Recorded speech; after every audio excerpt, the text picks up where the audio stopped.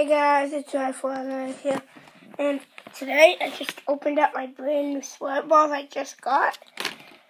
So there's 6 different pitches, professional pitches you can throw with these.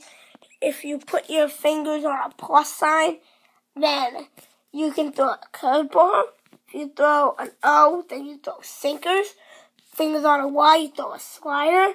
And then equal, fastball, X, knuckleball, square, change up. And then this is what a swerve ball looks like. 3 in a pack. And this is ultimate. Let me just move it over to here. This is an ultimate bat I just got. So it's a Rollins. It's a really detailed grip that's green, and this whole thing is green.